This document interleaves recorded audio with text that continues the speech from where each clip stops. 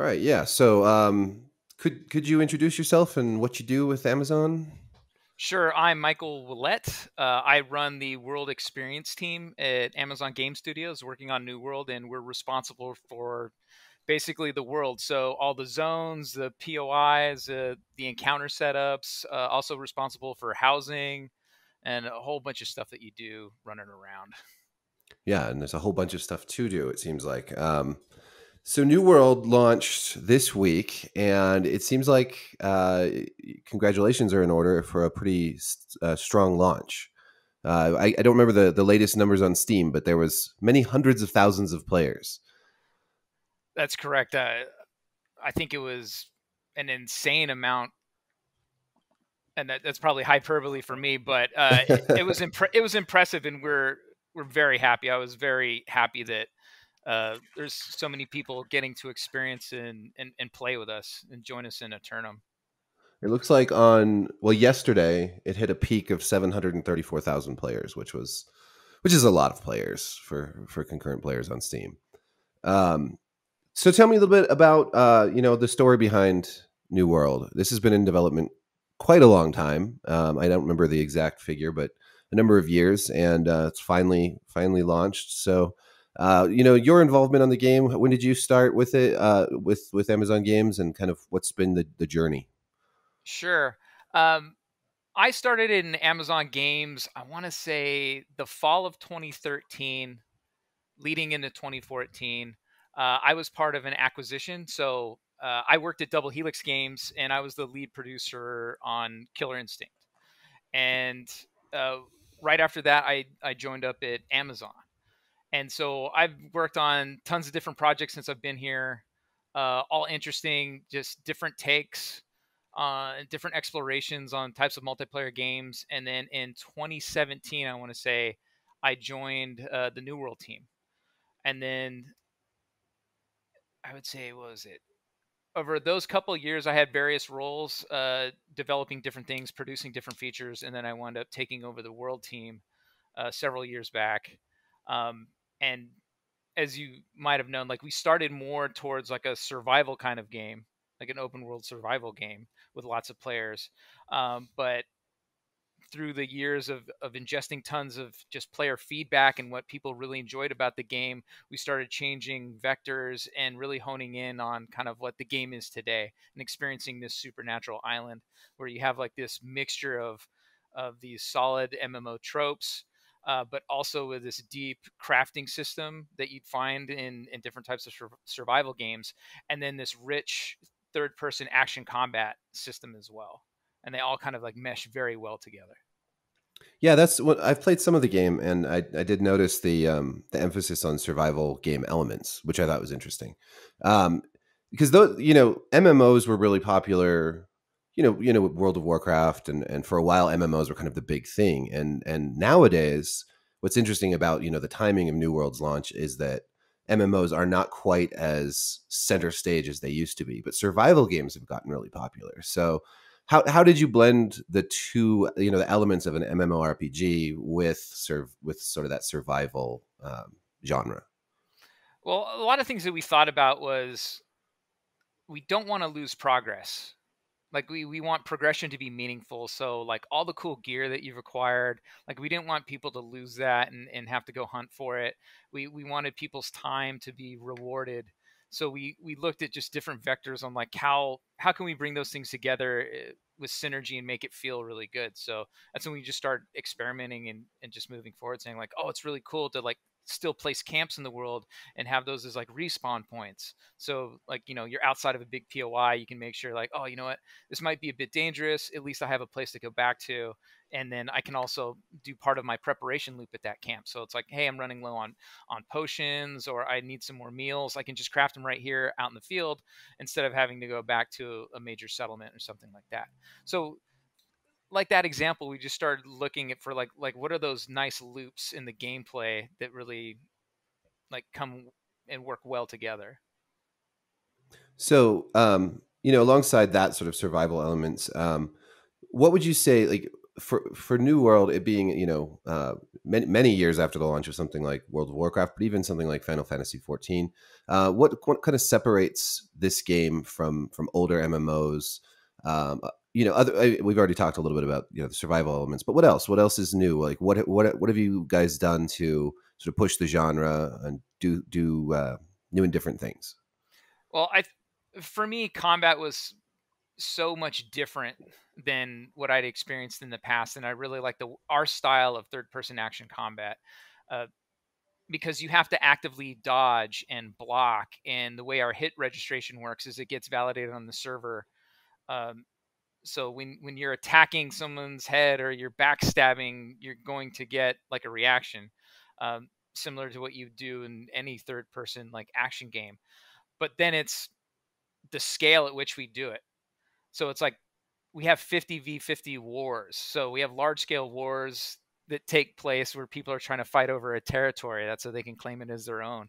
And then you have opt-in PvP out in the world. So people are fighting over forts. That's so they can get bonuses and increase their influence to get a chance to fight for those territories. So we have a type of scale that's unique to this style of combat since it's not tab targeting. And then you couple that with the way that we've built the world with super long draw distances. If you can see something, more than likely you can get to it. That's cool. Tell me about how like housing and sort of player ownership of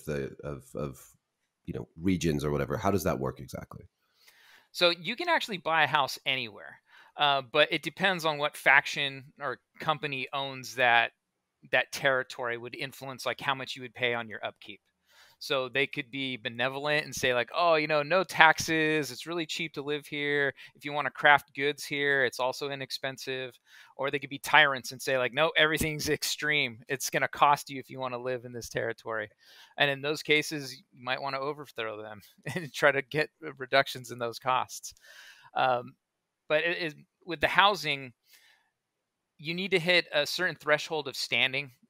So you want to be like someone who's known in the territory, and that's by just accomplishing feats or gathering or crafting and doing things within that zone.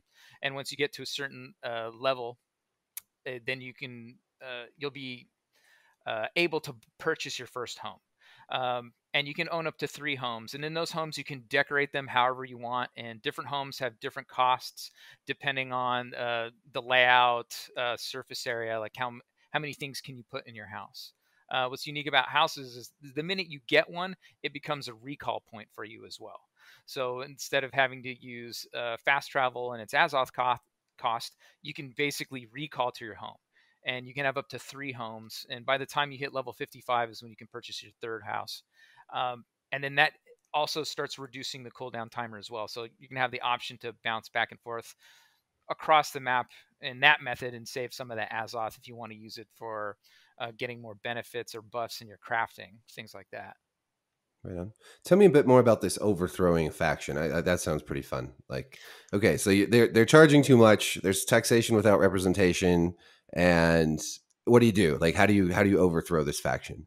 So it could be other things too. It's like, you know what? I think our faction needs to own this territory because one of the benefits is, besides lower cost on things, is I can transfer goods from one settlement to another for a fee, like a smaller fee. So you start unlocking all these other benefits by owning multiple territories. And so what you'd want to do is you want to start doing PvP missions. You want to start doing things that are going to increase your faction's influence within that territory. And once you can get it maxed out, then you're able to declare war. And then once you're able to declare war on the territory, then you'll be able to like group up the best of your players to go into a 50v50 war against the defenders of that territory. And if you win, you ultimately get to take that over. And then the race begins again. Now you can try to slow it down by earning influence yourself, but ultimately, if you're fighting to control tons of different territories, you might want to focus on 1 or 2, unless you're a much bigger company. What kind of scale are we looking at here? How many territories on the map? Let's see. I think there's 11 claimable territories right now. There's three that are in control of corruption and angry earth that are unclaimable. So you can't claim Shattered Mountain, Great Cleave, or Eden Grove at this time. Just too hostile. Um, they have outposts in those regions that'll let you do a little bit of crafting and have a place to get quests, store some stuff, and fast travel from. But 11 territories in total that you can fight over, and the more of the map that you control, the more benefits that you get. The same comes with the forts themselves. Like each fort that you claim has a different set of buffs, whether it's like reduces equip load weight, uh, reduces costs on fast travel, or makes fast travel times reduced. There's a whole bunch of just benefits from fighting over these things, in addition to increasing the rate of your influence gain within that territory. Um, so this will evolve. Obviously, this will evolve over time. How does that look? What are the sort of the big picture plans that you guys have for like the evolution of New World, this sort of game, the end game experience as people keep playing? So right now we have expeditions, and they start at level 25, recommended level 25, and those are your like 5-player instance content type of endeavors for PvE, and they go 25, 35, 45, 55, and 60, and that's the initial set in day one that you're going to play. Um, and then for out in the open world, we have breaches, corruption breaches. They're dynamic events that occur all over Eternum, and they increase in level, and you'll fight elite enemies as well within those, where you can gain gear, just like how you could in expeditions.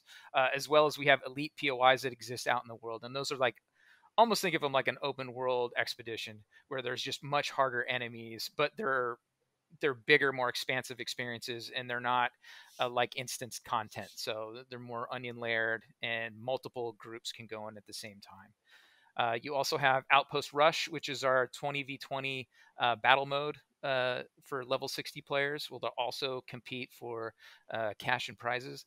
And then you have the invasions, which take place, and usually you want your best and finest fighting in those battles, and that's when corruption itself comes to take on the residents of each territory, and they'll try to, if they win, they'll basically knock down uh, the entire territory is like level. So like you'll downgrade all your stations, and you're going to have to redo all that progress to make sure, like, oh, we need crafting stations up because we can't make this particular type of potion, or I can't make weapons anymore. My jewel crafting has been reduced to tier 3. We need to hurry up and get on it. So there's a lot of dynamicism that revolves around just fighting off the forces of corruption.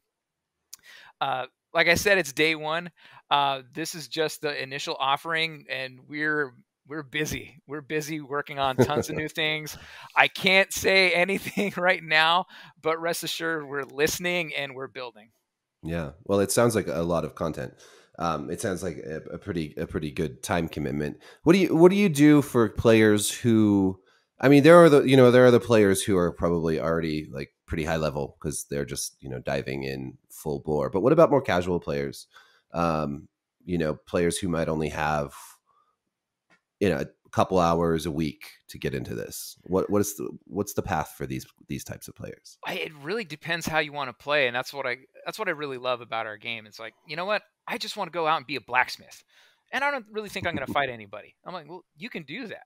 I mean, you can either purchase the gear or you can craft it yourself. So it's like I got a nice mining pick, and I'm just going to go out and I'm going to hunt all the iron ore until I get really proficient at it, and I'm going to smelt it all, and then I'm going to go and start creating silver charms or necklaces, or I'm going to start developing like iron plate. There's so many different pathing or crafts and trade skills along your progression path that you can choose to undertake, with countless hours of just creating and evolving and finding new things that you can trade or sell, and just getting better at being like a blacksmith or even a fisherman. It's really chill to just go out and either freshwater or ocean water fish, and just sometimes you'll get lucky and catch like a giant swordfish, and even luckier, you'll get a treasure chest full of gems and gold. Like there's so many different things that you could do. How does trading work? Like if you are a blacksmith and you create all these cool things, Like, how do you profit off of that? How do you engage with other players? So every settlement has a trading post. So you can go to, let's say in Windsward, I'm going to go up to their trading post and I have a whole bunch of gear and I'm just going to start posting sell orders and see whoever's interested in all the gear that I'm making.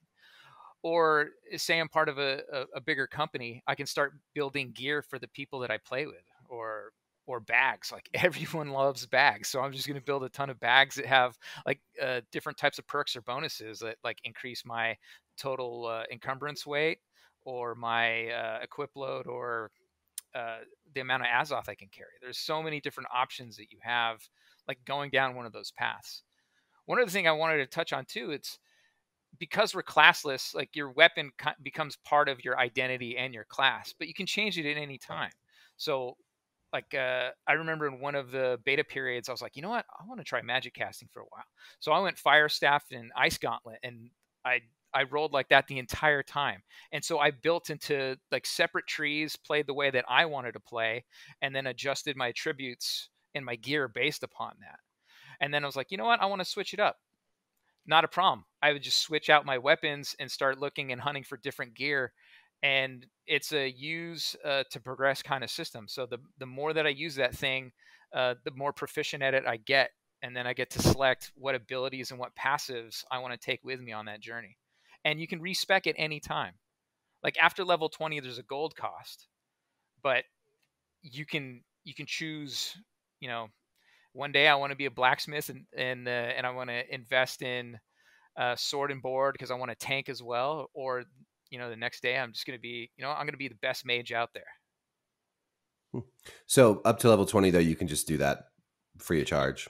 Yeah, we let Yeah. players just experiment, kind of figure out, what is their play style, and then after that, there's a modest gold cost. Okay.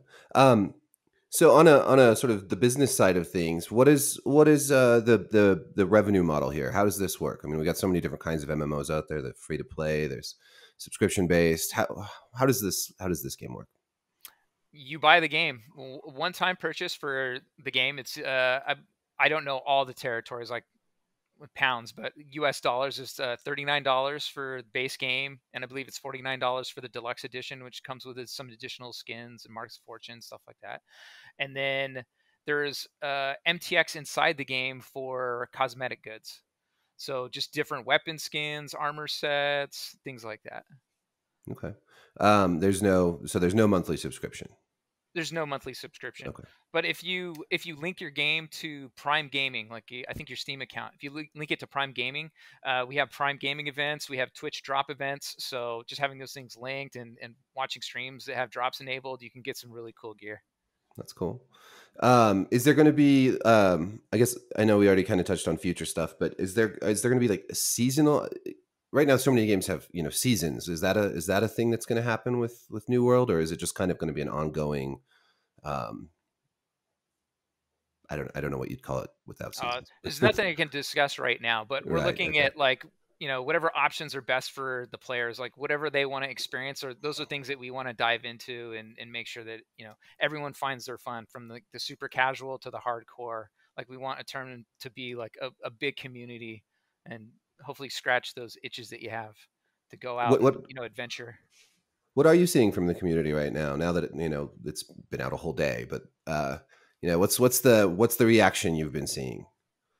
Oh man, it changes with every release. Like the last release, what I thought was amazing was the VoIP chat, because we have area VoIP chat, and I saw someone basically serenading a town square, singing. I'm gonna butcher it again. It was either In Sync or 98 Degrees, one of those.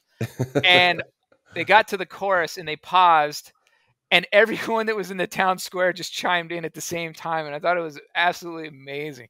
It was hilarious. So it's moments like that that I was finding really rewarding. But what I've been seeing is lots of expedition runs, uh, which I've been having a lot of fun with. Certain people are just like really hardcore into like the faction missions and going through that kind of like progression line. Other people are super big into fishing.